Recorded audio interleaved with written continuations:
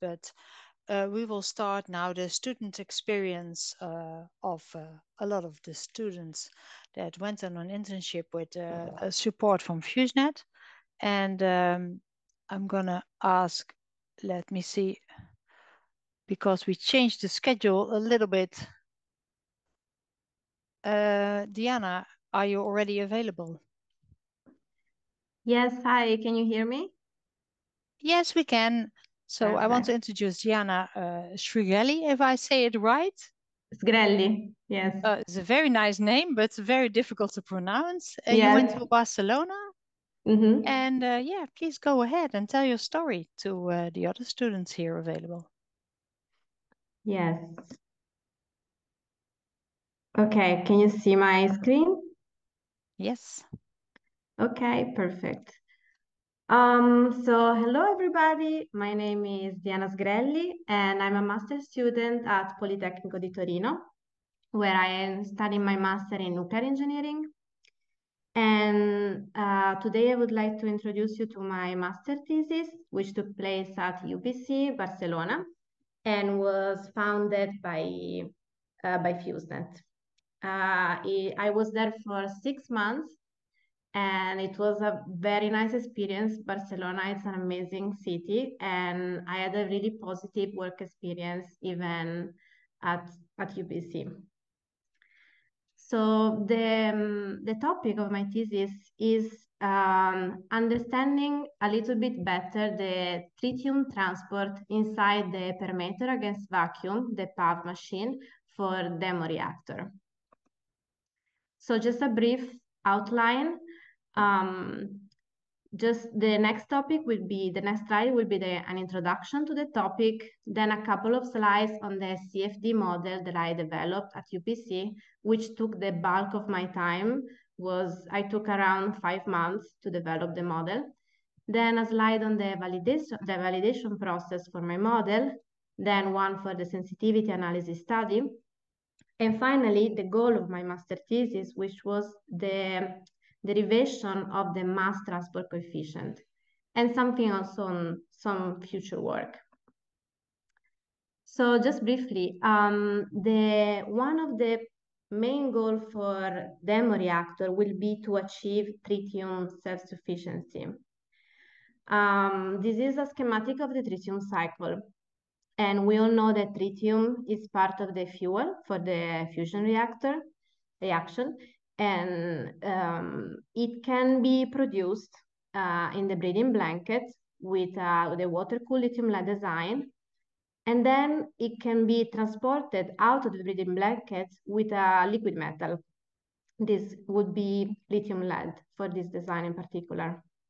Then the mixture of liquid metal and tritium will enter the TERS, which is the tritium extractor and removal system, which separates the liquid metal from the tritium, and then pure tritium will be injected again into the plasma chamber. A key component of the TERS is the PAV, permeator against vacuum, which is the component where I focus my thesis, and it has the goal to extract the tritium from the liquid metal. So what's the problem in this? There are huge uncertainties on the physical properties, especially transport properties, of tritium inside the liquid metal, the lithium lead, but also through the membrane, which is a niobium membrane. And having these huge uncertainties, we are talking 1000% uncertainties, basically means that we don't know how the tritium is transported inside the PAV. And if we don't know how the transport works, we cannot define an efficiency for this machine. And if we cannot define an efficiency, we cannot define a design. So this is important to find out. This is the reason why I developed a CFD model for the tritium transport. I won't go too much on the detail on the technical part. If you have questions, of course, you can always ask. But the one that you see on the right is just a sketch of the computational domain that I modeled. The dark blue part is the liquid metal, where the tritium is transported axially. Then you have the red is the niobium membrane, And then here would be the vacuum, which was not modeled. So the tritium is transported axially, and then it permeates radially through the liquid metal and then through the membrane into the vacuum. And the permeated flux is the main parameter that was studied. It's one of the most important. Again, not too much detail, but just to give you an idea of what was my main contribution for this model, I modified the open form solver, adding the transport equation for the concentration. And that in the fluid, we have turbulent transport. So I use the turbulent model SSTK omega, while in the solid, we have pure diffusion. So the concentration was modeled according to Fick's law. But why open form? It was for the boundary condition, because the boundary conditions that I had to impose are unusual, and they are not available in the main software that are commercially available right now. So OpenFOAM is an open source software that allows for a high degree of customization. So I was able to write my own boundary condition. And for example, we have these two, which are the main one. The boundary condition at the interface between the fluid and the solid is a third type convective boundary condition, which is different from the classical one, which is developed for temperature, because it takes into account the jump of the concentration at the interface due to different solubilities of the liquid metal and membrane. While the classical one for temperature, it imposes continuity at the interface. And at the solid and vacuum interface instead, we have this boundary condition which models recombination, which again is not a typical boundary condition that you would find. So basically what happens is that the tritium is transported across the membrane in atomic form. And then once it reaches the surface at the vacuum interface, it recombines into a biatomic molecule. So yeah, that was my main contribution. And if you have any question, you can ask me because I won't go too much in detail on this. This is just a short video to show you how the tritium is transported. This is the inlet, how it is transported axially in the liquid metal through the outlet. And then this is, you can see the concentration, it decreases axially because it is permeating through the membrane radially. Okay, this is the validation process. We were very lucky because there were two experimental campaigns ongoing in Brasimone, in Italy, with a PAF mock-ups that uses hydrogen instead of tritium, which is, pretty similar anyway, and lithium lead. And they give us the results of the experiment, which are the blue dots that you see here. And they give us the global permeated flux from the machine. Of course, I had to modify my model in order to recreate as much as possible a complex machine. You see, see from this picture, by the way, I went to Brasimone, and you see it's quite a complex machine. So to reproduce it geometrically was quite a challenge, but are the results. We have a 30–40% discrepancy from the experimental and the numerical results, which is considered acceptable given the huge uncertainty that we have on many parameters. This process is still ongoing because I still need to add my own error bar on my own numerical results. This is still ongoing process, but this seems a good results for now. So here the sensitivity analysis. Basically, I did an extensive literature review on some parameters, mainly diffusion, solubility, and recombination constant. And here is just an example with these two plots. You can see the effect that the diffusivity has on the permeated flux, global permeated flux, from the liquid metal and from the niobium. And you can see that the model is highly sensitive to the diffusivity of the liquid metal, while it maintains constant with the diffusivity from the niobium. So this is one of the main conclusions of my thesis, is that the limiting transport mechanism in the PAV is the one happening in the fluid. So this means that this is the slowest transport mechanism, and this places us in the liquid dominant regime. This is not, it was not a given results, because in the past, many studies, they focus on the surface limited regime and diffusion limited regime, where diffusion is of course happening in the membrane, and surface limited means anything happening on the surface of the membrane, which can be recombination or oxidation processes.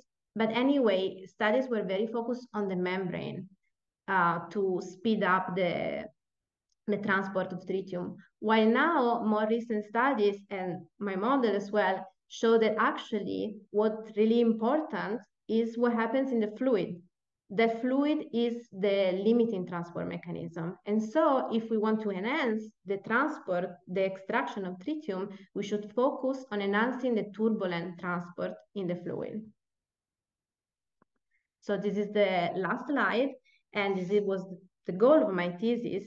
And it basically is the derivation of the turbulence mass transport coefficient, because it's clear now that it is a key parameter if we want to understand what happens in the PAV, how the tritium is transported in the PAV. So the two continuous lines are correlation for the mass transport coefficient, while this dotted line is my results. So you can see there is quite a big difference. We have to keep in mind, though, that the correlation were developed for water, while, of course, my results are referred to liquid metal.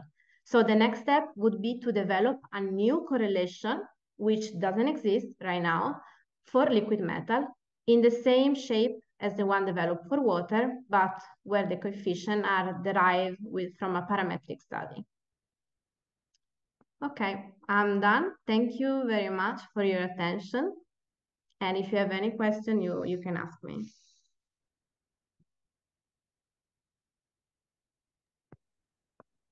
Thank you, Diana, for your nice presentation. Unfortunately, I did not see any nice pictures of Barcelona, which I really like very much as a city to go to as well. Did you like it too? Oh yeah, it was amazing. It was amazing. The last one was a picture from Barcelona, the last slide. Okay, thank you so much. And I hope you had a really good time, and good time also for your research. And then we will give the word to Menno Bakker because he went to ITER, and maybe he can show us his experiences. Hello. Hey, Menno. Hi. Go ahead. The floor is yours. All right, let me see. Share screen. I think it's this one. All right, assuming that you can now see the screen in my presentation. For my graduation project, I've been to ITER. So this is the nuclear fusion reactor that's currently being built in the south of France. I assume you all know this. And for my graduation project, I was mainly working on creating a system engineering approach to analyzing the diagnostic systems to see whether or not they achieve their requirements. So that's very technical. And however, for this presentation, I want to skip most of the work that I've done. I want to mainly focus on my experience as a student in the south of France, and hopefully give some tips to students that might do their internship in the future at ITER. So, next slide.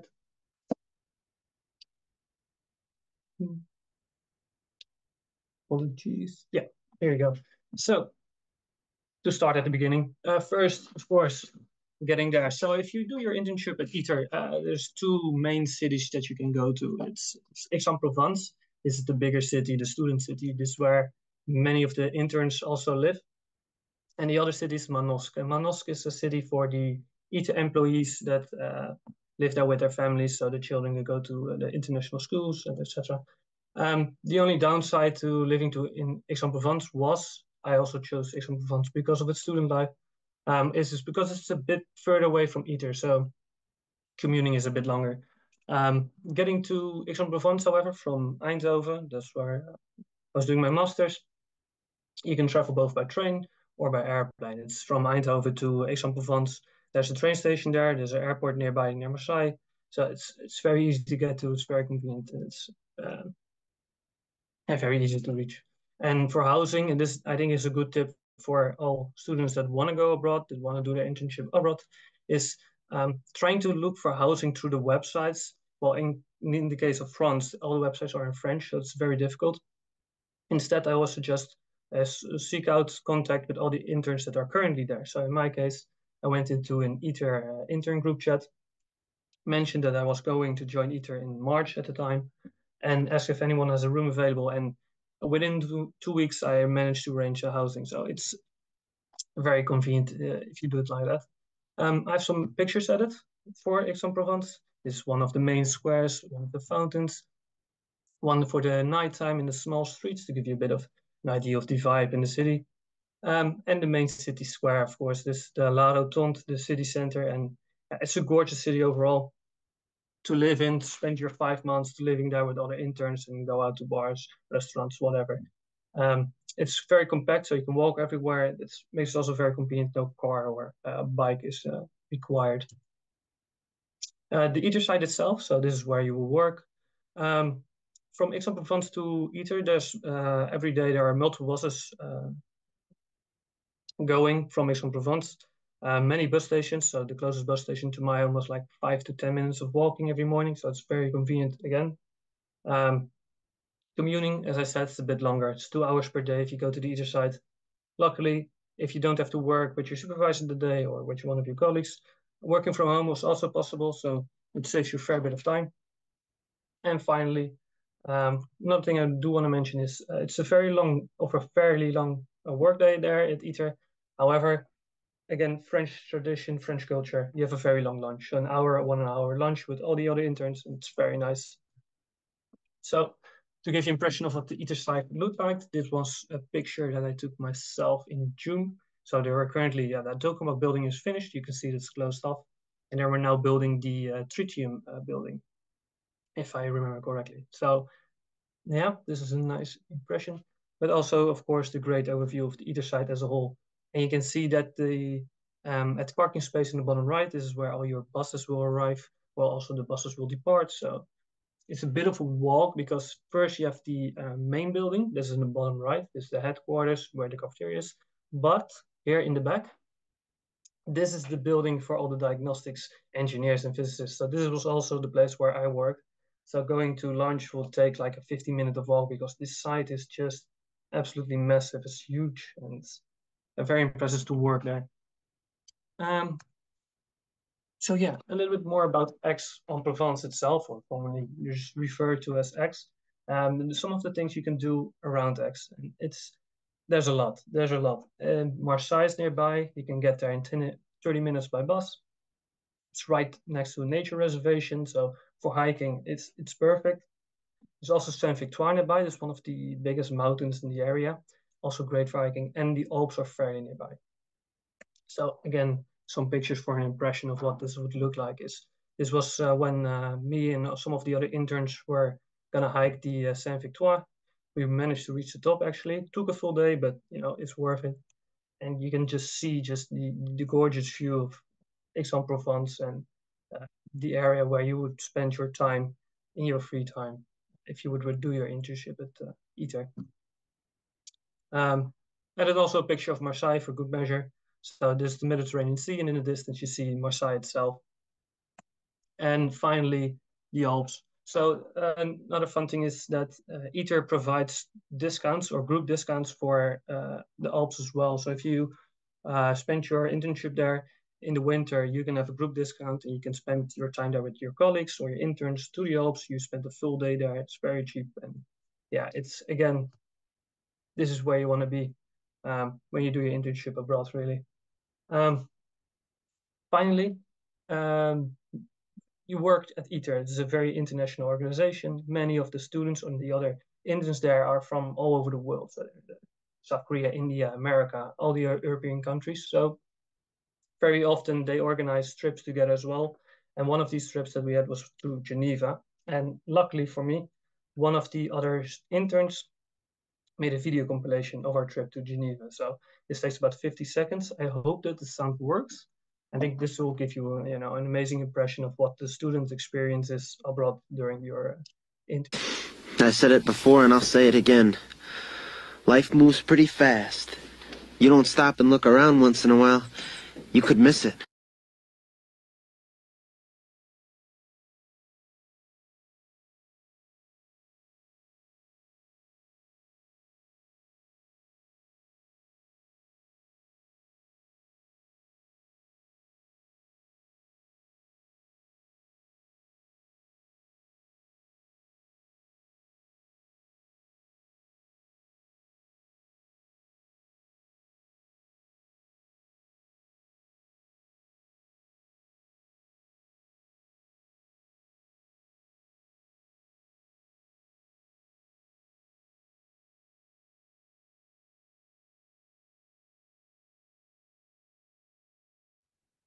So yeah, well, this is how I get to the end. And again, I want to mention this: a huge thanks to FuseNet for allowing or giving this very generous funding to make this kind of trip possible to have an internship abroad. I hope I give you some impression of what's the other side of an internship abroad is like, not just your thesis and not just work. It's also, the entire experience and the memories around it as well. And I added a nice picture of me with one of the ITER modules in the Tokamak building as a final slide. So yeah, if you have any questions about asking for tips for how to arrange something for your internship abroad or something in general about ITER, maybe you feel free to ask them now or just contact me later. Thank you very much, Menno, for your very nice, inspiring presentation of these nice views that you saw in ITER. Not just enormous buildings and a big complex over there, but also the nature. I think somebody will absolutely contact you for some more information. Thank you for now. We will give the word to Ligia Pomarjanschi when she's available. Ligia, I already see you. She went to Plasma Surf, one of the educational events FuseNet also supports. So yeah, let us know what happened there. I'm going to share my screen now. Oh, 1 second. Can you see my screen? Yes. Oh, okay, thank you. So today I'm going to be talking about the Plasma Surf, which is a summer school which took place in the middle of July this year.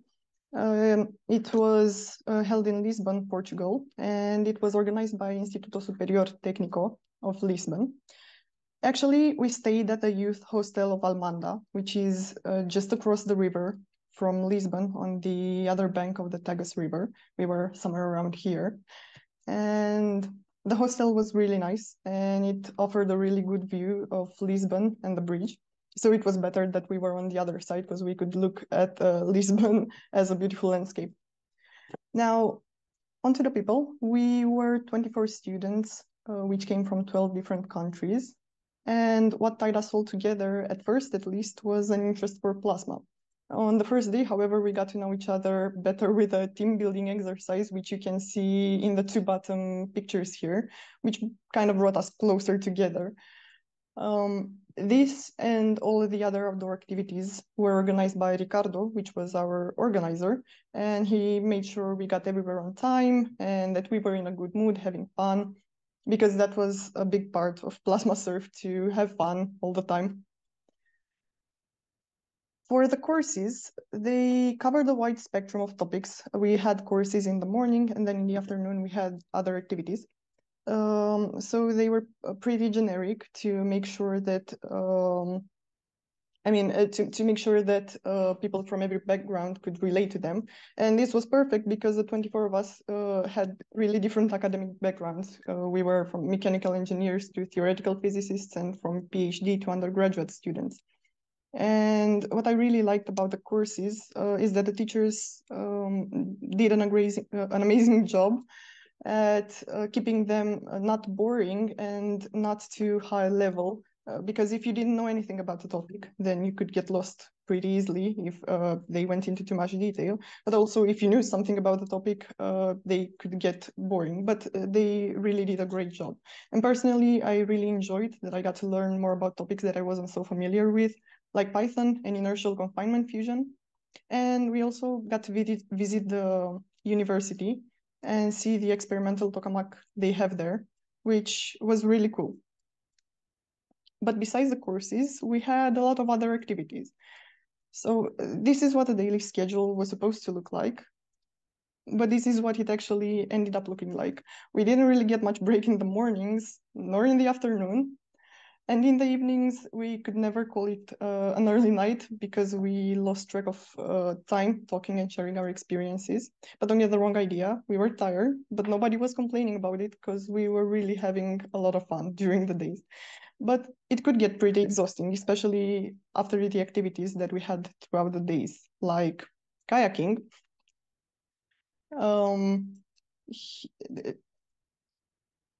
This is a picture to stop the stereotypes about physicists and to show that we are strong. We really do look strong in this picture.